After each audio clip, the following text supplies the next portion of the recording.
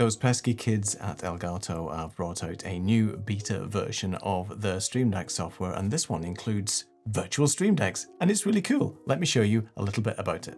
First thing you'll need to do, obviously, is go to Elgato's website. There's a link in the description below. Get the beta version of the Stream Deck software, download it, install it, and it's going to look something like this.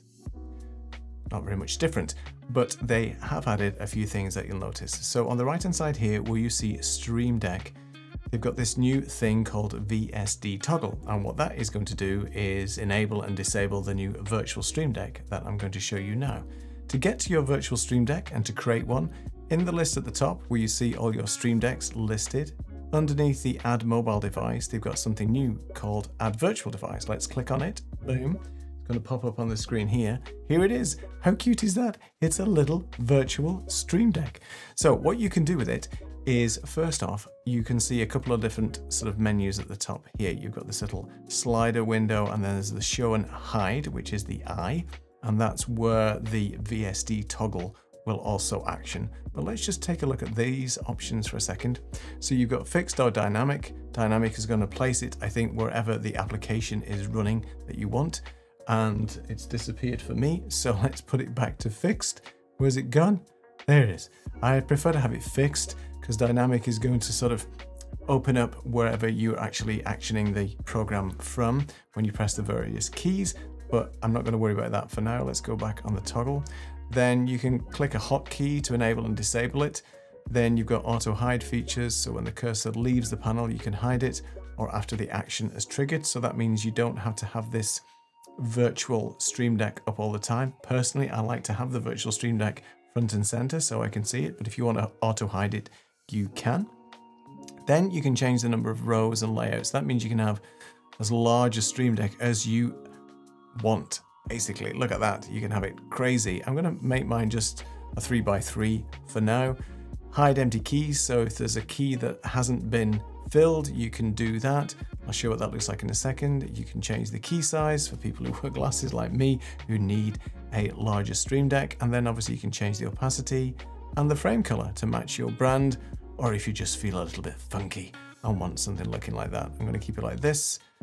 Put my opacity on max. So this is a really great alternative to the physical Stream Deck, because now you can have really as many Stream Decks as you want virtually. You can add another one down here as well, add another virtual Stream Deck.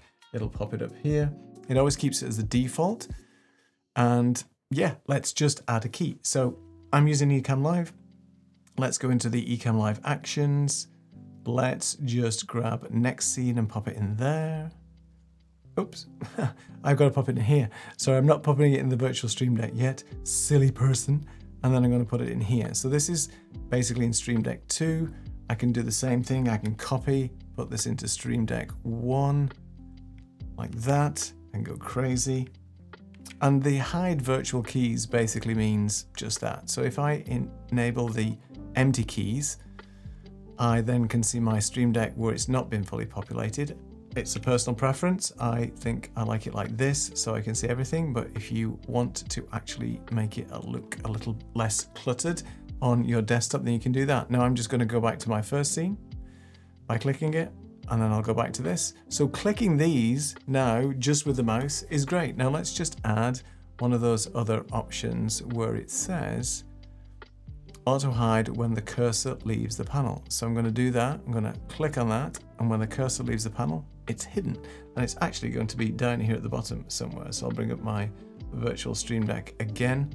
In fact, I don't know where it's gone in this particular case. It's hidden. That pesky Stream Deck, it's hidden. So what I can do real quick is I'm just going to pop it into my other Stream Deck. I'm just going to put one of these free keys here.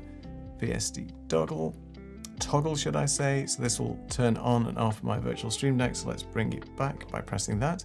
I actually don't know where it went and hid. I wonder if it's hiding down here. I can't actually see it. That's really weird. So if I look at my menu bar, I can't see it. I need to play with it more. I've only just downloaded it and looked at it, but I thought I'd just give you a first look because I know you guys who subscribe to my channel love the Elgato stuff, and I like playing around with it as well as soon as it's just come out. I've already downloaded the beta version, as you can see, and I'm playing with it. But tell me what you think about this virtual Stream Deck. I'm going to be playing a lot more with it to see what I can do, but I think it supports all the same things with hotkeys and the multi-actions and all that kind of stuff. And I'm always buying Stream Decks, the physical ones, but I've always wanted to have something on the screen where I can quickly click around. I used to use an iPad for that, but now I can use the virtual Stream Deck. So let me know in the comments what you think about this. I will be making more videos on it. Keep subscribing, keep on trucking, and I'll see you in the next video. Bye for now.